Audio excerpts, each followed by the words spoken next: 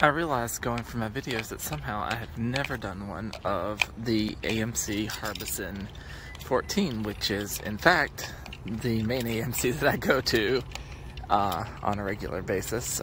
Not as much since I switched to Regal Unlimited, but it is a former Carmike. Has 14 screens. It was originally 10 and expanded to 14.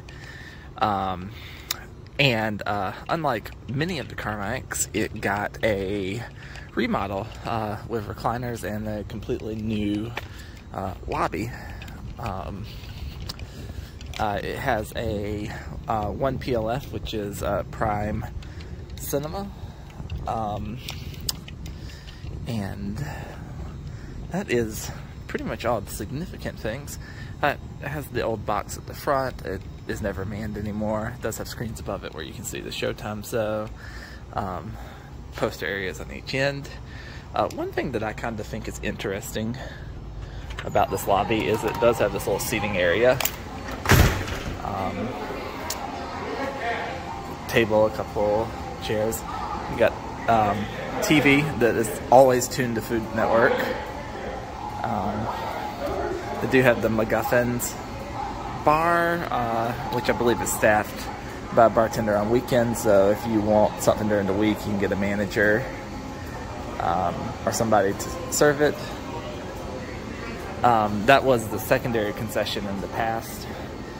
Primary concession is over here. If you look, they do have there's several things sold out currently, but it's got most of the AMC fare that they normally have when there's not supply chain issues. There's a couple of spots where they sometimes have small standees, but there's not really a lot of room for standees in here. The lobby is pretty small.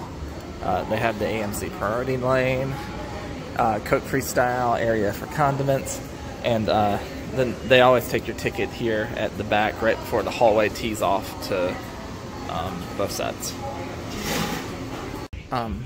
The one that I'm seeing today is on the short side, beyond the, ooh, I'm zoomed in too close. The Prime Cinema is there. Secondary side hallway for exiting. But if we bring it back here a little bit, you can see we have each auditorium. They had these TVs on the outside that used to tell the showtimes.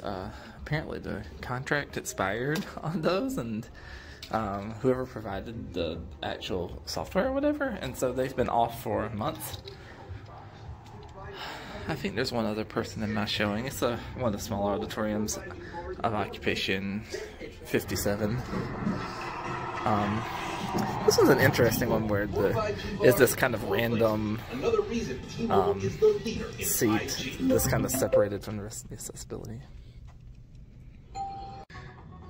The screen in here and all of the theaters is a script screen, no masking in it, and the recliners are